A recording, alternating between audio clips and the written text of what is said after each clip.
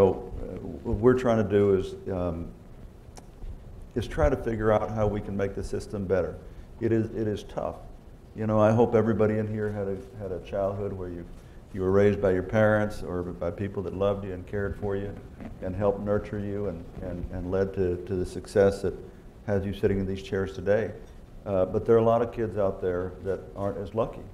And earlier today, as I was listening to others, there's no doubt in my mind that some of the kids that are in foster care either had some mental health care issue or suffered some trauma or some event in their life that affected them mentally and will affect them for a long, long time, if not for the rest of their lives.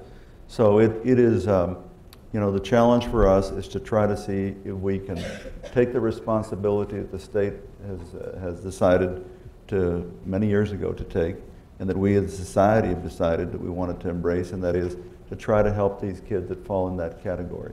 The really important thing is to break down the silos. I'm a huge fan of prevention. If we identify mental health issues early on, we can prevent child abuse and neglect and prevent them from ever coming into the system.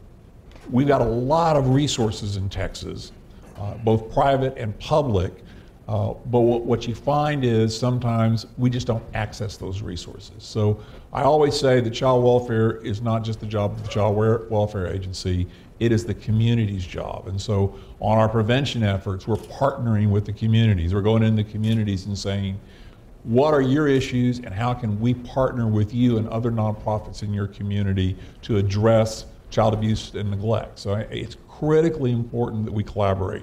There's opportunity to look at integrated health projects now where we can have physical health and mental health and substance abuse, that we can look at that collectively, as a group. So those projects are very, very meaningful. We've got a lot of children in the state of Texas, 7 million, a significant percentage, very small percentage, but a lot of children, 28,000 children in foster care on any given day, and we have to work to address those children's needs to help them become productive citizens. The odd thing about medicine right now is that it's easier for me to take care of a child who I think has leukemia than it is for a child who presents with early signs of mental illness.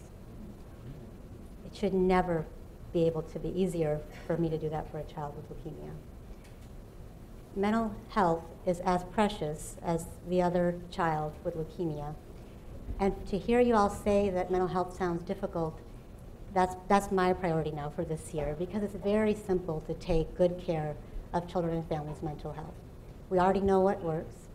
There's lots of evidence, lots of you have great experiences, and it's just a matter of making a commitment to make mental health that simple.